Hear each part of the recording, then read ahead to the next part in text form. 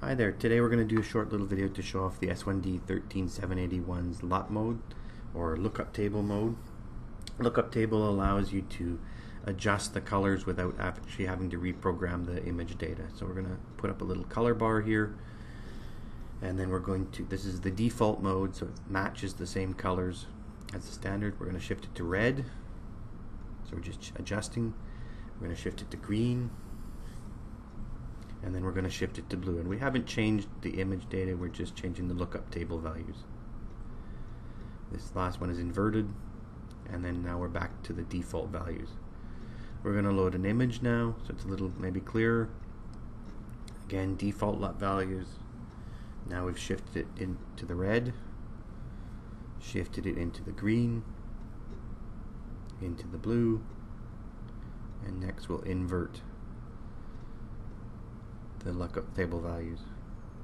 Now we're back to the default, and again it can be a pretty powerful tool. Thank you very much for watching.